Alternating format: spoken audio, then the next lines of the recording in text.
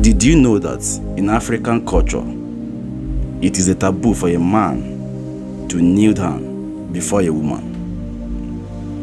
Are you aware? It is even a taboo for a man to kneel down to propose to a woman. The woman is the one that's supposed to kneel down when a man wants to propose to her.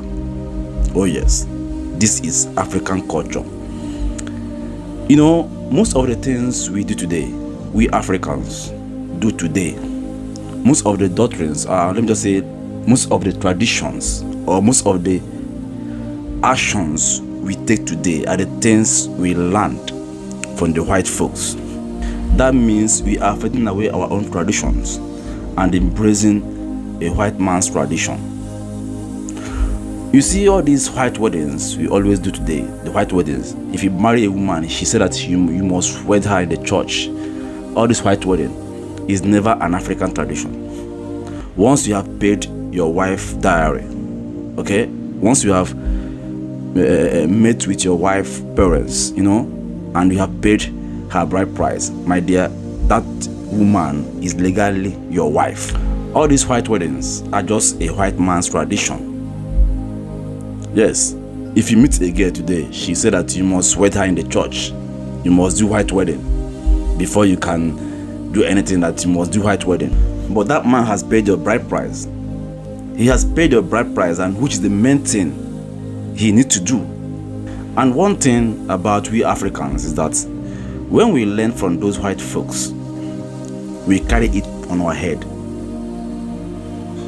You know, white man that brought religion in Africa, white man that brought Christianity in Africa, they are not even practicing it the way we are doing it in Nigeria. I mean, in Africa, now we are practicing Christianity more than those white folks. Religion has clouded our sense of reasoning in Africa. This is very bad. We are now neglecting our root culture, then embracing white man's. Why?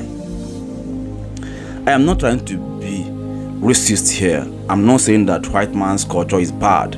What I'm saying is that it is very wrong for us to, as in, neglect our root culture, then be practicing a white man's culture. So what is the reason to this video? I saw a video online where a girl was like arguing with a man that wants to marry her, that he must kneel down to propose to her. You know, and the man is saying that it is against his culture for a man to kneel before a woman. And the woman said that the man must kneel down before she can accept the engagement ring. This has been bringing a lot of reactions online, and I wish to address this. My dear, a man kneeling down before a woman to propose to her is never an African culture, okay? A man kneeling down to propose to you does not demystify true love. It's not a clear indication that he loves you or he would be a perfect man for you. So whether he is standing up to propose to you or kneeling down, my dear, it does not change anything. So don't go about chasing away your suitors because they refuse to kneel down to propose to you, my dear. It is never an African culture. It is a woman's duty to kneel down for a man to propose to her. This is African culture. Know it and know peace.